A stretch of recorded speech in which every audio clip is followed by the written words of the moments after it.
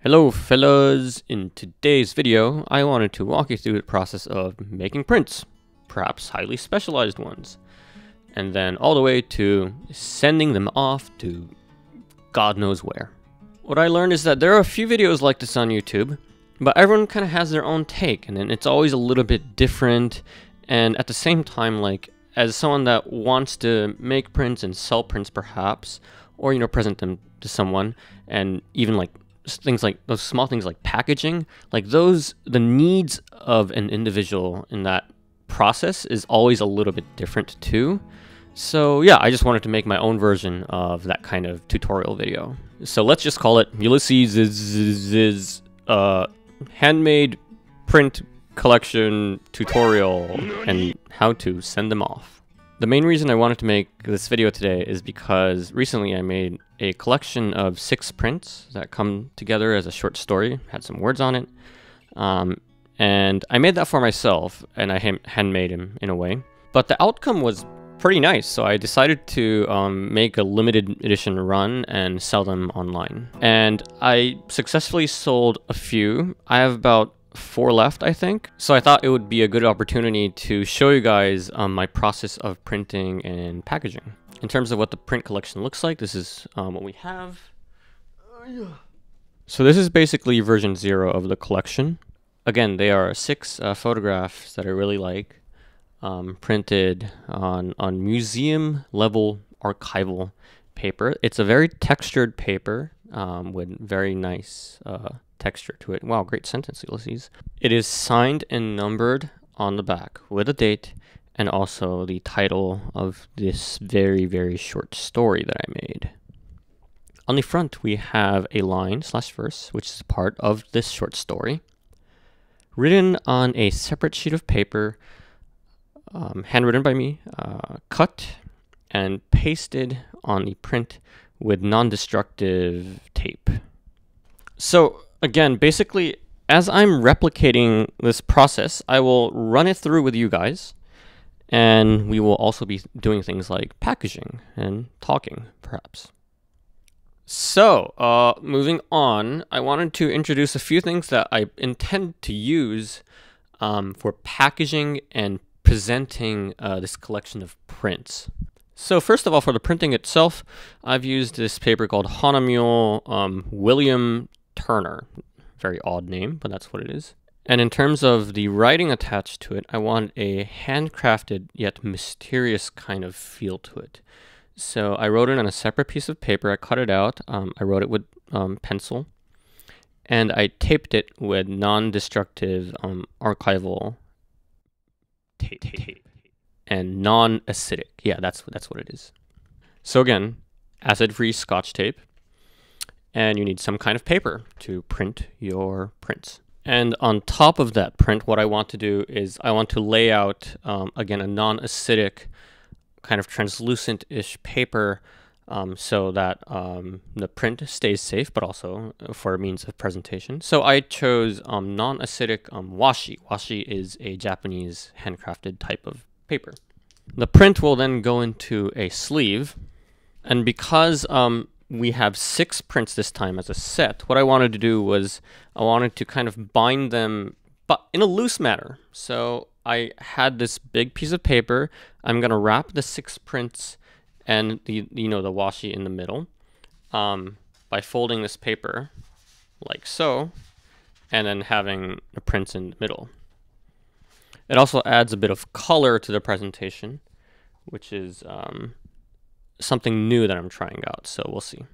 Which will then be sandwiched between these 2 sheets of cardboard, like so, which will then proceed to be packaged in these hard-edged mailers. Again, if they fit, hopefully. When you're choosing all this garbage, make sure that they fit the size of your prints. So for me, this time the prints are basically an A4, which is like 30 centimeters by 21 centimeters or so. If you want inches, I'll show it somewhere on the screen maybe. And obviously, if you want to print stuff, you need a printer and you need some ink. So I'll head to my computer upstairs and then we'll see how this goes. Let's go. Okay, so now we're in the editing room. Nothing fancy up here, by the way. I have my color managed monitor. This is important. Make sure your monitor is calibrated. If you're printing photographs and you want to make them of good quality, or at least accurate color and contrast. I have my trusty Canon. I am using a Canon 10. No, I'm using my trusted Canon Pro 10S for the printing today. Again, nothing too special. It's a good printer, but nothing super crazy. And for the paper, as I've mentioned, I'm using the William Turner by Hahnemühle. These were quite expensive, honestly, which is also the reason why I'm selling these prints in the first place. There's 25 sheets in here, and they cost about 6,000 yen, which is like 60 bucks for 25 sheets of paper. Ouch. And we have two sets because I'm selling 6 prints in a set, and I have a limited edition of 10, which brings us to 60 sheets of paper, which means I lack. But for now, I have 6 orders in place, so that's enough paper for now. But also for paper, especially if you're printing on your own, make sure you get extra because you never know what's going to happen. You're going to make a few mistakes. And the printer also may make a few mistakes, especially if you're running out of ink, so be careful. And today in front of me, I have Lightroom opened up. I'm using the Lightroom plugin for this printer specifically for the Canon. I can print directly from Lightroom, which is very convenient. Honestly, printing in itself should be a separate video, so I'm only going to go through a few of the general tips that I have through my experience in printing. If you're printing on paper, well, that was stupid. Yeah, of course you're printing on paper. Make sure that you make the image a little bit brighter than you think, actually. On digital screens, usually the image seems brighter than it actually is because for LCDs, you know, we have things that are like back illuminated. So like if you're looking at it on your iPhone, for example, like on Instagram, some of the images that you process look a little bit brighter than you intended maybe. So that's kind of why you also make it darker in the image in itself. But for the printing, don't go too dark, especially if you're printing on like things like textured paper too, because then or more matted paper, sorry, because you're lacking that glow. So yeah, again, make sure it's a little bit brighter than you think. For colors, again, make sure you're using a color managed monitor, or at least you're calibrating your monitor so that the colors are accurate on it.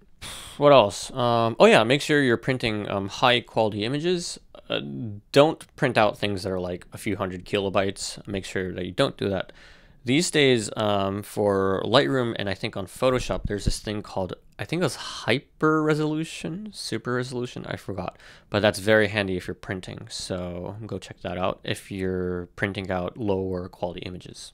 And this isn't a general tip or anything, but for my project this time, because I have 6 images with a story behind it, you know, I showed you the prints, but I have a handwritten message or words underneath the print or the picture. So what I need to do is I need to create white borders around my image. Depending on your needs, make sure that you're laying out the dimensions correctly on whatever software that you're using. This can get complicated sometimes because you need to adjust this according to, for example, if you're framing it, then you need to adjust it according to the mat that you have around it, the frame. This time we're not framing the pictures, so life is just a little bit easier. So okay, I'll start touching up the images and then we can go on to printing.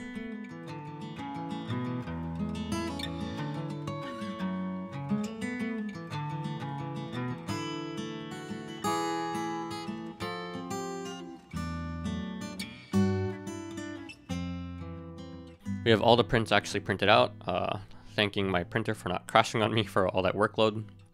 Okay, I'm sorry if the scenery keeps on changing. It's because I'm on day 3 right now. I'm doing other jobs simultaneously, so I'm spreading the workload throughout the week. And what I'll be doing from now is assembling the handwritten cutouts that I've made via pencil on a separate piece of paper.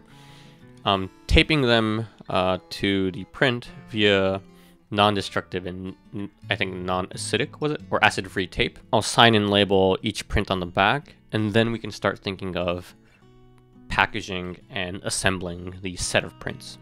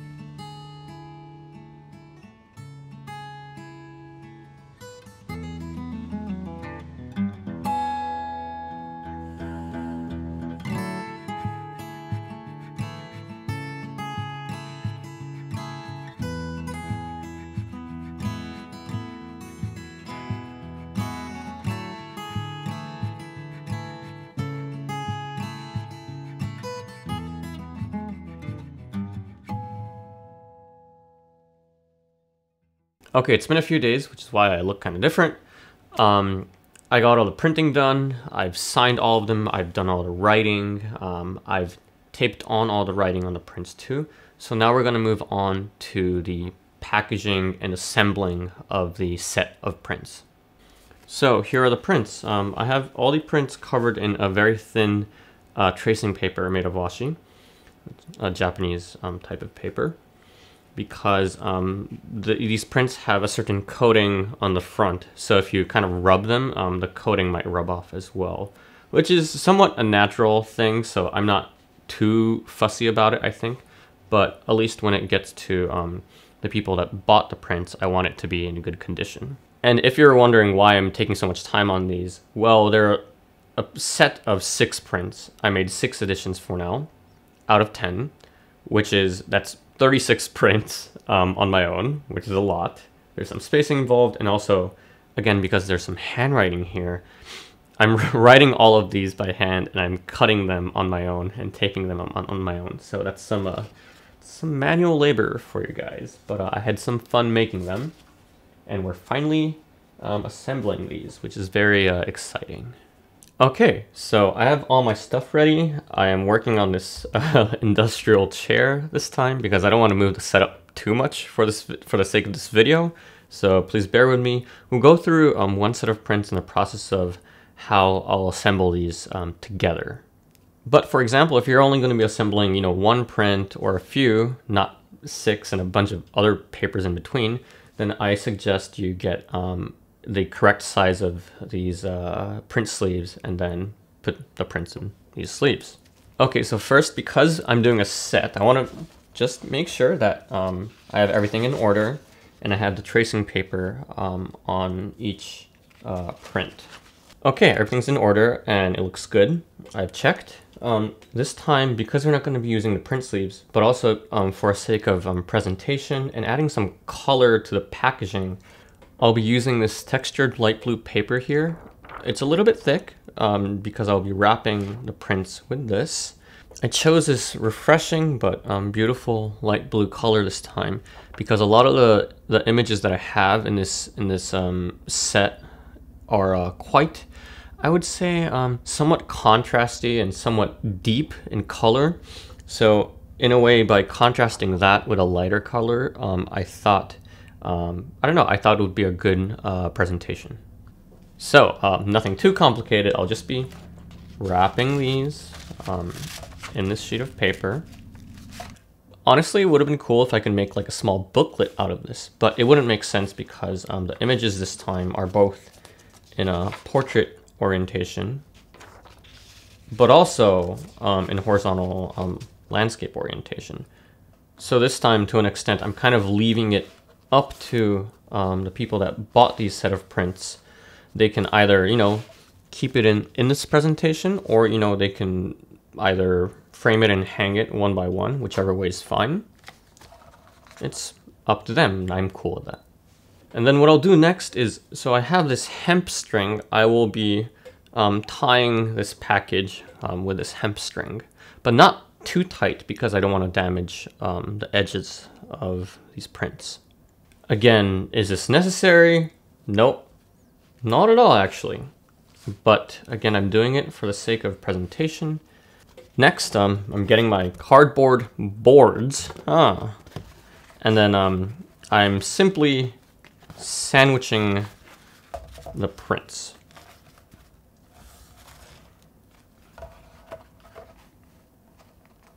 I'm getting my acid-free, non-damaging, I guess, tape, and I'll only be I'll be taping these cardboard boards or cutouts or whatever you want to call it together. So you know that keeps them just in place.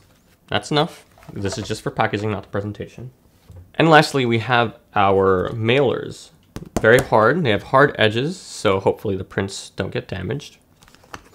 And also make sure that all these things, the sizes are appropriate. So these cardboard cutouts, these boards are A4, because the prints themselves are A4. This is also for A4, but they're a little bit bigger than A4 because this is, you know, quite a hefty package. I've checked, they fit in. So yeah, I mean, just make sure that all these sizes match. You want to make sure that the corners of the prints aren't protruding too much because the corners can be easily damaged. Or if you're worried, I think there are these things called like edges or like corners where like cardboard cutouts, and you can like fit them into print corners, and that also works. But I've checked, and these mailers are pretty hard too, and they seem fine, so I'll just be inserting them into these mailers.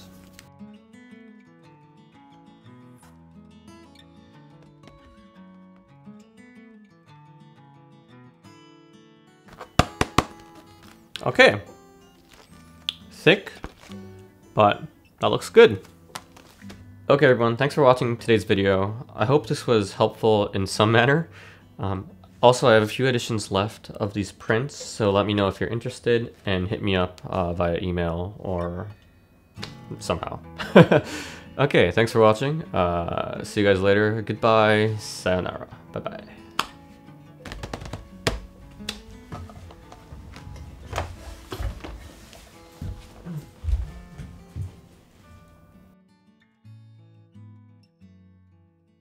Oh yeah, quick and a harmless story before we move on with the video.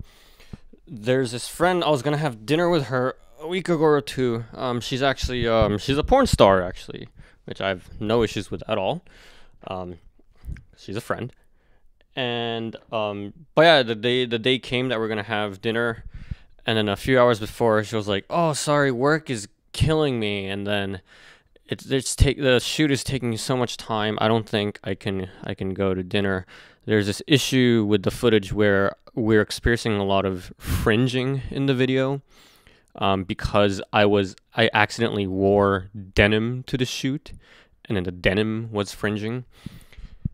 And first of all, yeah, I knew that she wasn't lying about being late, and why? Because, well, that's something that's very oddly specific of a detail, and I don't think anyone can come up with that excuse. And then I thought to myself a bit. I was like, why is she wearing jeans? She's a porn star, and she's saying work, so it's like I'm assuming the photo shoot is, maybe it's something weird and odd that I don't know about. You never know. Oh well. But yeah, so I replied. I said, I don't mind if it's too late. I don't have much going on today, and if it's just a quick bite, you know, it's not a problem. And then she texted me back an hour later saying that, "Oh, we're almost done, but sorry, I'm just exhausted. We had to go through the shoot again." And I couldn't complain because what can you say? That's a very exhausting day.